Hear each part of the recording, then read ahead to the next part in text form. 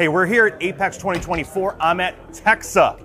And the great thing about being at events like this is to see new things and give you a little preview of things to come. This year, we're giving you a preview of the new IDC6 software, which is coming soon. Now, this is very similar to what you were using before with the IDC5. The navigation's the same, the vehicle coverage is the same, and we still have all the coverage that's available to you using your TXT multi-hub for different environments, including cars, trucks, heavy duty, power sports, marine, anything that comes into your shop, the IDC6 can handle it.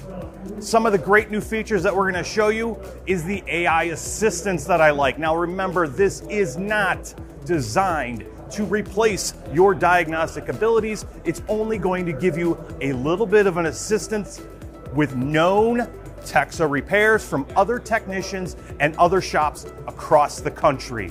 Let's go ahead and get into what the AI Global Scan is all about.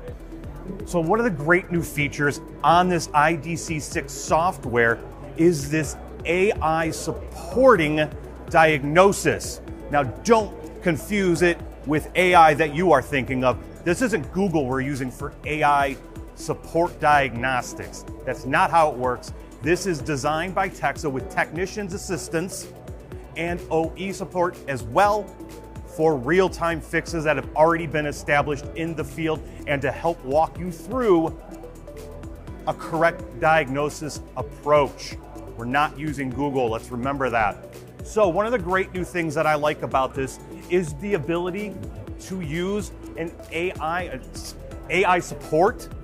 And right now we can use any car we choose. And we just happen to pull up a Chevy and the dreaded Chevy P0420 code. We just type that in, and here's going to come up with some possible solutions or known problems with that DTC.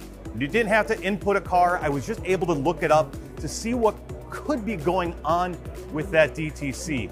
The other thing that I really like about this is when we do a global scan. It's changed a little bit, but it looks a lot like we've seen in the past. If we do a global scan on this Toyota, it's going to go through all of the modules, start scanning, and just like that, we get to a screen that's going to show us all the possible problems that could be with this vehicle. So we ran through the module scan, and right now we've got some for the ABS. As soon as we clicked on that ABS pump motor control, DTC, we are able to have some information on this. Right here, AI info. So it's going to tell us what the failure could be, how to diagnose this problem, and we also have some other information that can be clicked on to know more about it.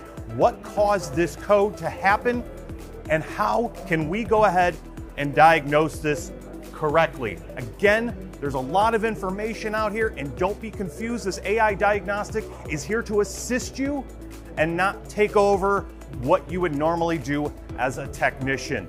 Keep an eye out. IDC6 will be coming out soon, but it's nice to have a little bit of a sneak preview.